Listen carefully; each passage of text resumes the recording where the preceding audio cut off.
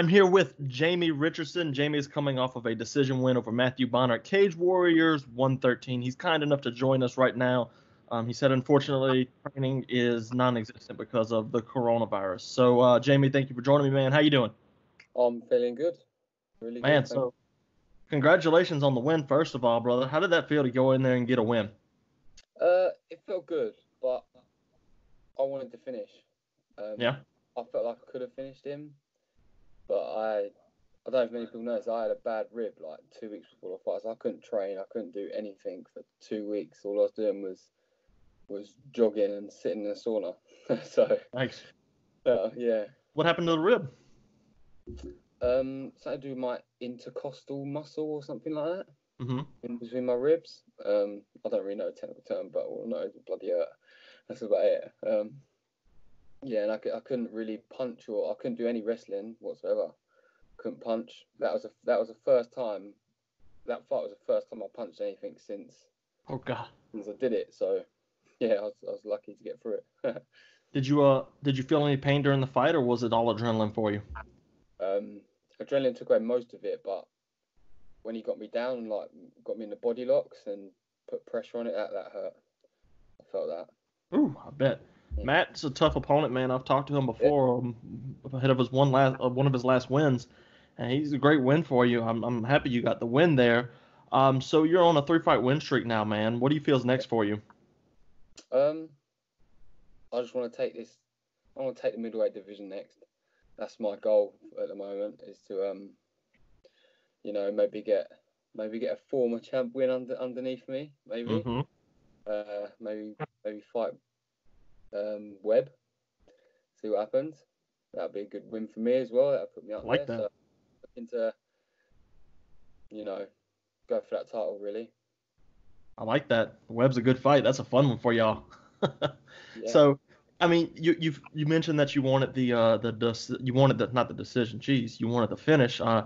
Two of your last 3 fights were by decision. Both were Phil Webb, elbows in the first one and punches in the first. Is that something you kind of pride yourself on? Because you got plenty of finishes on your record. Yeah, I mean, well, yeah, that's the first win that I've had that has been a decision. So, but I was definitely happy with it. Bonner is a what's the word? I can't figure out a word. Don't know why. Coronavirus. Yeah.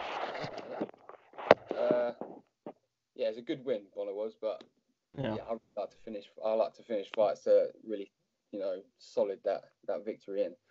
Do you feel like you gained anything from actually going the distance in a fight? Because a lot of fighters with knockout power, they'll get through all their fights and not go the distance, and then they'll get into a big fight and the distance will wear on them. Do you feel like you've gotten an advantage with that?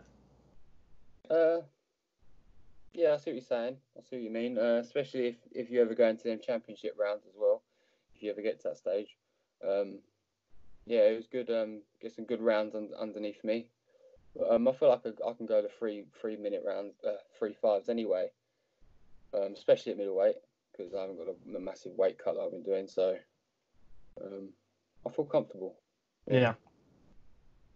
So this fight card that you were on, it was monster. First of all, there was no MMA on all weekend. There was nobody, nothing. You also had Bartosz Fabinski and Darren Stewart, which was an actual UFC fight. Mason Jones and McLaughlin fought. Patty fought on there. It was a giant card, man. How do you feel with the experience there and having people have your eyes on you? How do you feel? How did that make you feel? I should say. Yeah, I knew a lot of people was going to be watching that card. I think that's probably why I was a bit disappointed I didn't get the finish when I knew I could have. Yeah. But yeah, I was happy to be a part of that card. Happy to be a part of that show, especially it being the only one being run. And Cage Warriors did a real good job of keeping everyone separate, testing, and they really pulled out the works for it. So that was wicked. That was wicked, yeah. I was fighting in an empty stadium. The walkout was different. But in the actual fight, it didn't. I think it actually helped me because I could just hear my corner clear as day. Like they just had to speak. They weren't even shouting. I could just hear them. So it was brilliant. I actually preferred, I think. So we talked about what's next, man. What's your career goals? Obviously, you want to get to the UFC. Am I correct?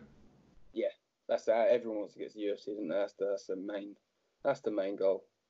100%.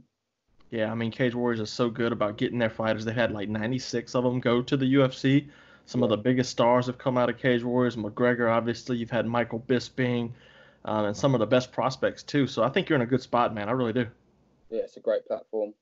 I'm lucky to be a part of them, to be honest. Man, Yeah. last question. Last question. Habib and Tony are fighting supposedly. We don't know. We don't know when, if that's going to happen or what. This corona. Actually, let me ask you another question, man. How did coronavirus affect your camp? Um, it didn't. No. No, didn't affect my camp whatsoever. Everything was still open and running during that time. Yeah. So it was literally only straight after that event they started shutting the gyms and everything like that. So we was real lucky just to creep it in there before it went into lockdown. That's fortunate. That's very fortunate. So back to what I was saying earlier. I'm sorry, it just popped in my head. Mhm. Habib and Tony are fighting. It's the most anticipated fight for a long time. Who wins that fight and how does it go down?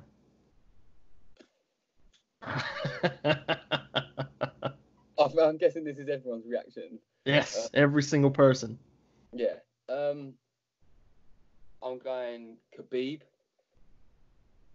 by decision. Okay. I'm not. I'm thinking he ain't gonna get a finish because Tony is so durable, isn't he? I And he's love it. crazy. So, well, I'm sticking with Khabib on this, and yeah, I'm, decision. Khabib. I'm with you.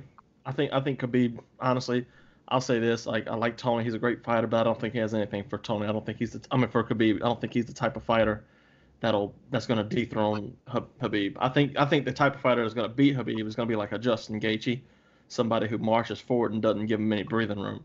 That's me, but who knows? We'll see. We got a couple weeks to Yeah. find out, man. Jamie, where can everybody find you on social media, man? My Instagram's Jamie Richardson. The I in the Richardson is a 1, and yeah, that's it. We're pretty much the same all around. Instagram's the same. Twitter's the same. Awesome. Yeah. Awesome. Jamie, thank you very much, brother. I'm appreciate your time, and I'm looking forward to your next fight. Take it easy, dude. Thank you. Later.